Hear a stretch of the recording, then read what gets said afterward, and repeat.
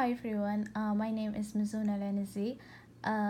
Today in this video I will explain the distribution of pronouns because I think some of you find it difficult when we say that a pronoun is a free or bound. So before we start, guys, she, he, they, what else? Him, her, them.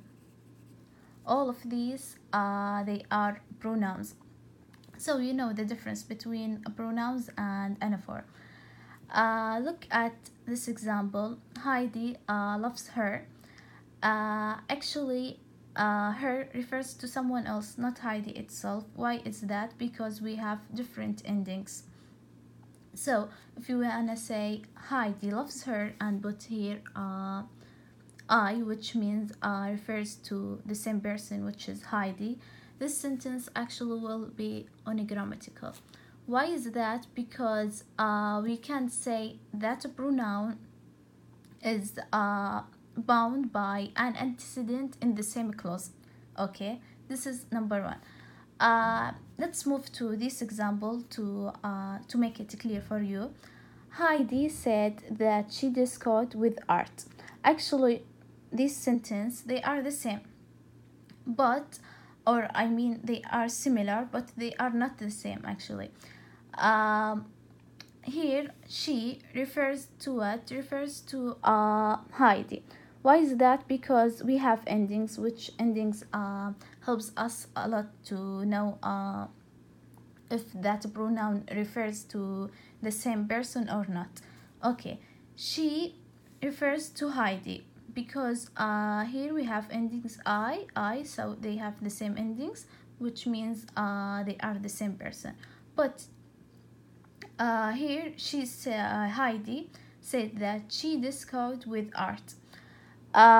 She refers to someone else, not Heidi itself, because we have J, which means different or refers to someone else.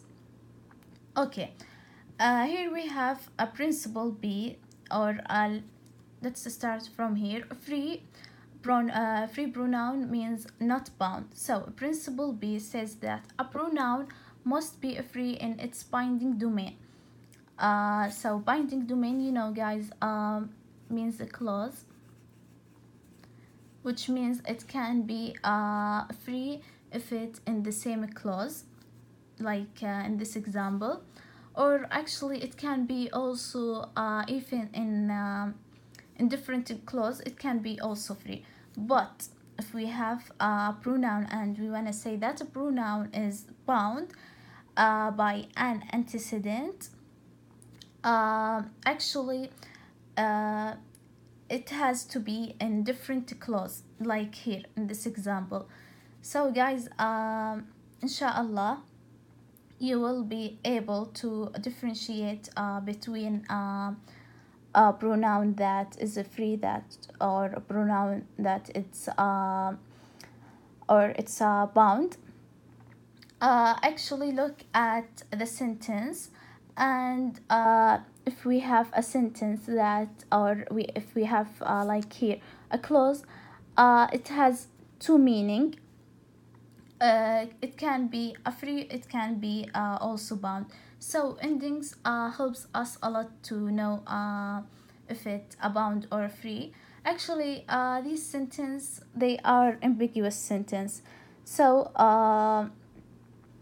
the important thing, we have a pronoun that is bound if and only if in different clause. Okay, thank you for watching this video. If you have any question, please let me know.